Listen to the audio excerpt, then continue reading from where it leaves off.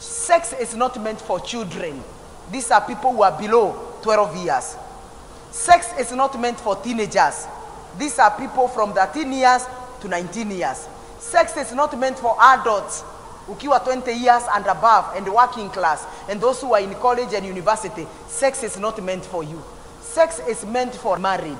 Any sex done outside marriage, you have moved out of the principle of God. Na sasa you are in another domain of another person, who is the devil. Sex in marriage is very good. If you are not in that class, my dear, God has given you grace to control your sexual urge. Kwa sababu ni Mungu alikupatia vagina na penis. And how does God control your sexual urge? Number one,